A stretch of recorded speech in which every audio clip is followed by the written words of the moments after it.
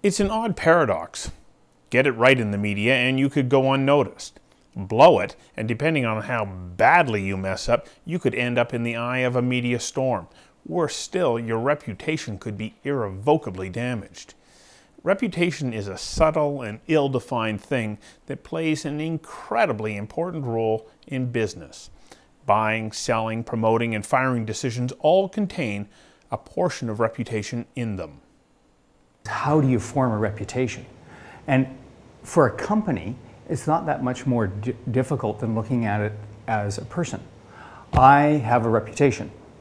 I've built that reputation by the way I act and behave, the things I do and I say, through various different ways that I do that. It might be at a cocktail party, it might be at work, whatever those things are. It's the same way for a company. The company builds its reputation by what it does and how it acts and how various people get that impression of their reputation, whether it's their employees and how they feel or how their employees talk about them or whether they read about them in the news media. So it's a full matrix of those things. In essence, all you have is your brand. The way you handle yourself in the media plays a powerful role in determining your reputation, which is what you do, what you say, and what others say about you. So getting it wrong affects you, the organization you represent, and the bottom line.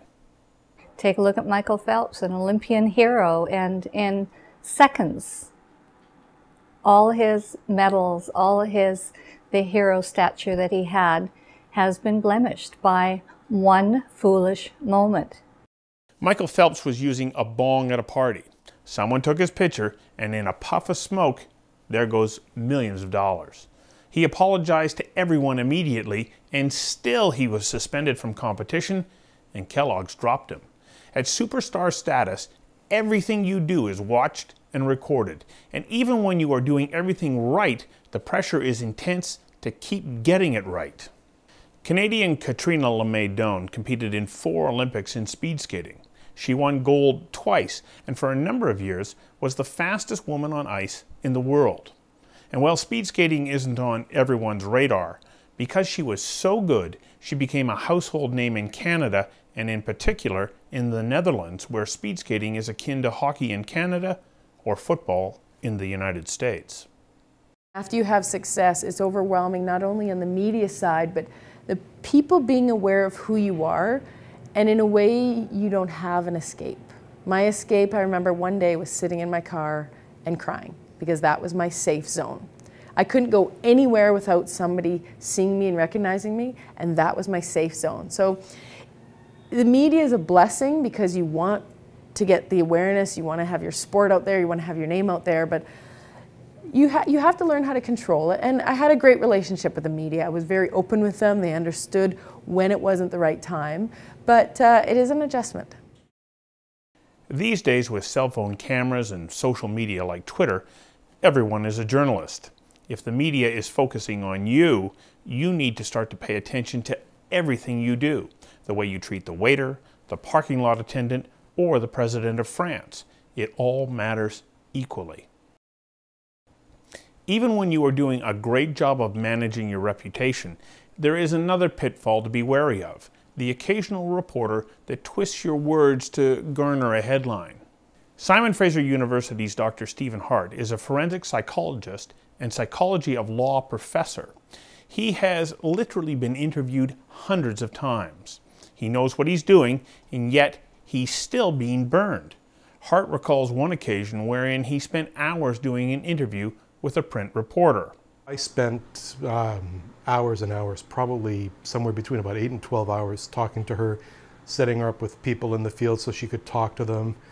And then we were having lunch one day, and she asked me a couple of questions, and I mean, this is lunch outside of work. And so it was my impression that everything that we were talking about was informal and off the record. And she took a couple of offhand comments that I made, and they became headlines. And I actually felt really burned. I felt completely manipulated. I spent hours and hours giving quotes, being interviewed, and trying to speak in reasonable manners, and I felt like a few things that I'd said that were off the cuff, off the record remarks were turned into something that was solely designed to sell newspapers. That bad experience I had with the print media person, one of the things I learned was, you know, I actually have to protect myself. It's not the person who's interviewing me. It's not their job to protect me or to keep my reputation intact. There's another kind of mistake that can easily be made when dealing with the media: lack of appropriate preparation. And no matter how accomplished you may be within your own profession, that does not translate into being accomplished when it comes to the media. Judge Carol Baird Ellen was the Chief Judge of the Provincial Court of British Columbia for 5 years. She assumed that role at a time when the media was intensely focused on the government-ordered closing of several courthouses. She was not prepared for the media onslaught. It became a phobia almost, because once you've had that really bad experience where they take the soundbite and it sounds like you've said really the opposite of what you said, even in print, I found that experience. I do a quick interview on the phone and they take, you know, the last part of one sentence and that would be the headline and you'd be horrified. So I became almost phobic. However, Baird Ellen was a quick study. She engaged a media trainer and developed the skill set she needed to negotiate media requests successfully.